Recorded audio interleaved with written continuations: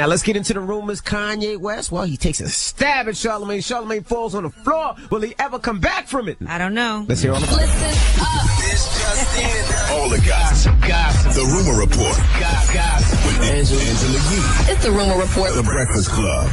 Yes, so our good friend Kanye West was performing at Penn State University yesterday, and apparently he had some things he needs to get off his chest. He's still doing his rant, and this time he was ranting about our very own Charlamagne. If I go to a radio interview, shut the up. If you're on your talk show at nighttime, showing a picture of me walking with my girlfriend and shit, shut the up. 10 years. Yes, media talk-ish. What have you done with your past 10 years of your life? Charlamagne. Ooh. Well, if Kanye wants to do radio interviews and he doesn't want the host to talk, he might as well just do video blogs. I just want him to calm down and not get high blood pressure.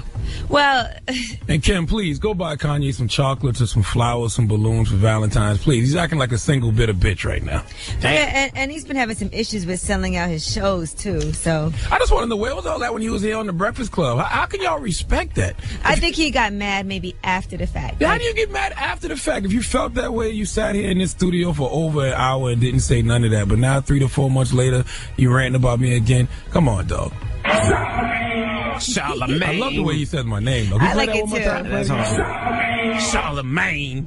He loves you. I'm going to get that on a t-shirt. It's going to say Charla with a hyphen, M-A-Y-N-E in capital letters. Charlamagne. Mine. All right, well, happy Valentine's Day. Happy Valentine's Day, Kanye. You be cool, sweetheart. And to another...